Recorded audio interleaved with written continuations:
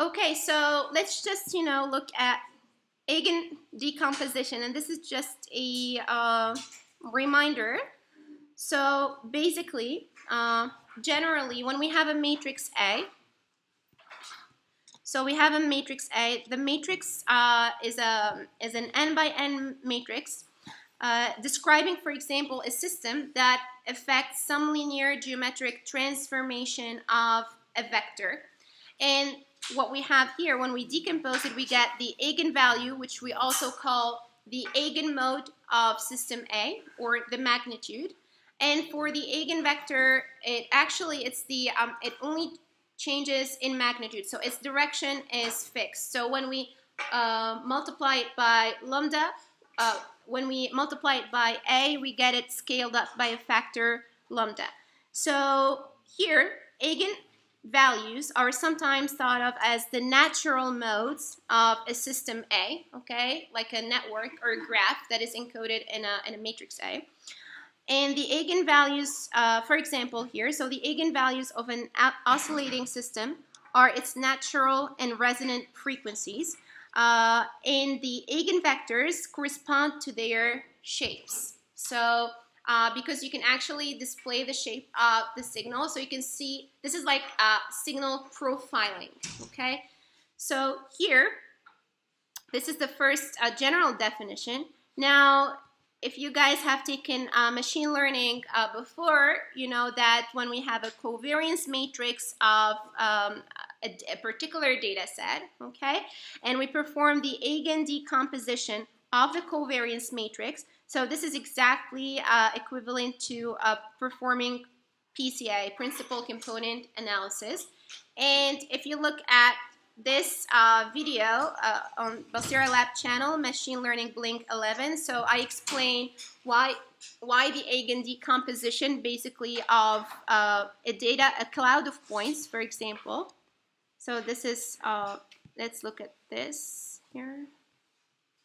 So these are my data points. Each point can represent like, for example, like any type of data, a video, a picture, etc. So PCA, what it's doing is trying to find the direction along which, if you were to project all these points, you will maximize their variance. And this is based on Eigen decomposition of the covariance matrix of this data.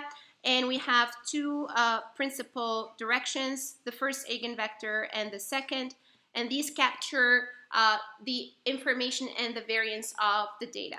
So you can see that actually Eigen decomposition is a very cool concept, from general like signal processing to covariance matrices and data analysis to graphs, right? Where we're using here what we have is we have the adjacency matrix of a graph with positive values, and we perform Eigen decomposition, and we're interested in the principal eigenvector with largest eigenvalue, and this actually gives us a topological measure of the centrality of each node, okay? So now I have a question, why actually it does that? This is an important question. Why the Eigen decomposition of an adjacency matrix from an intuitive perspective, intuitively, why it is able to find, basically to satisfy these criteria right here. So basically it gives a value, this value here in the first eigenvector of an adjacency matrix of a graph is able to say how many neighbors it has about this node. Also, it also is able to measure the connectedness, of the neighboring nodes to that specific node. Or, like capture both aspects. From an intuitive perspective, why is that possible?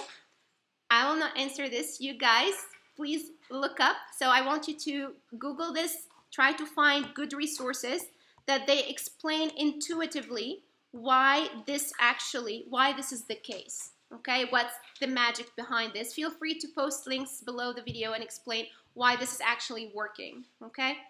So how the math basically meets the intuition, or assumption we have. Now let's look at this example. For example, this is a connectivity matrix. This is a real morphological brain network or brain graph.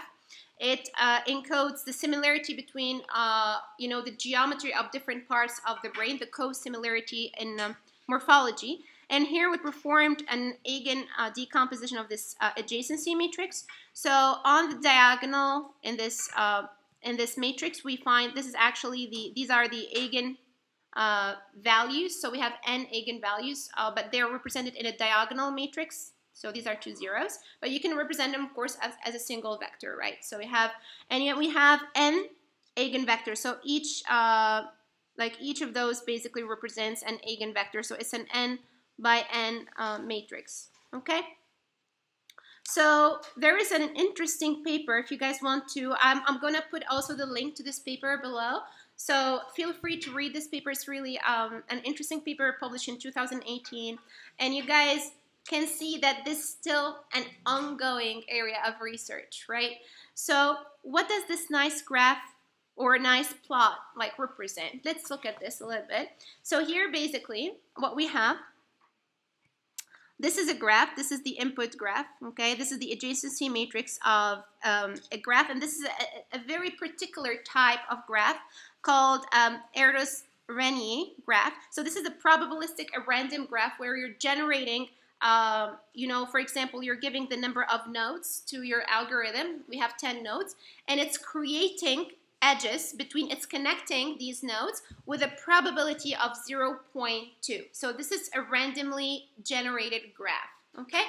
Now, if in this plot, what we were going to focus on are these values. So you can see these values right here, these, lines, they actually represent the eigenvalues of the adjacency matrix of the graph, okay? So you can plot them here.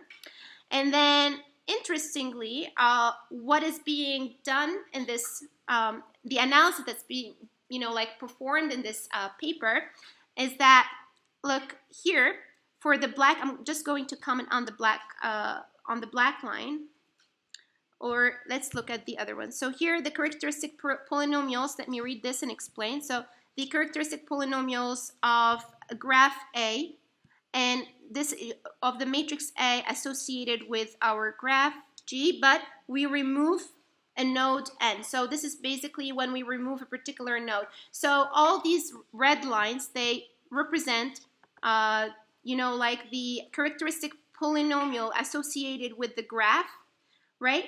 When we are removing particular node of the graph. So this is why there's also another paper that I will include. It's called Hearing the Shape of a Graph. So from, decomposing, doing eigenvalue decomposition of your graph and, finding the characteristic polynomials associated with the graph, which is explained in the paper, but I will not go over this because it's too detailed for, an introduction to Eigen decomposition.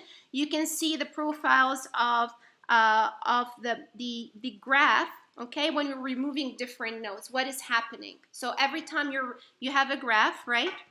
And each time you're removing a node and seeing how the Eigen decomposition of that node changes, basically removing this one, for example, then in the next round, this one, and you're looking at how this is changing. And here, what we have basically for the red ones, so this is the red one. As for the black one, this is just the simple, it's like for the whole graph. It's the characteristic polynomial of the whole graph at different lambdas or different eigenvalues. And what you can see that this characteristic polynomial, right, it kind of fits these modes. I will just draw it. Let me just find a color.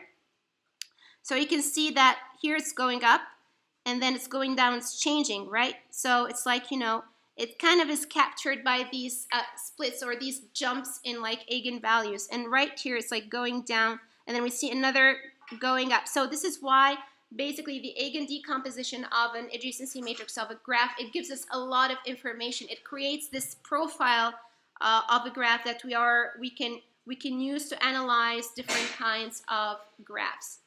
So, right, so this was just, as a frontier